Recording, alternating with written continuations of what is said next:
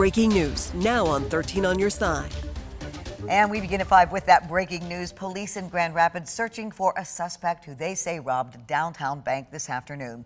13 on your side's Jeremiah Brown just got to the scene. He joins us now with what he found out so far. Jeremiah?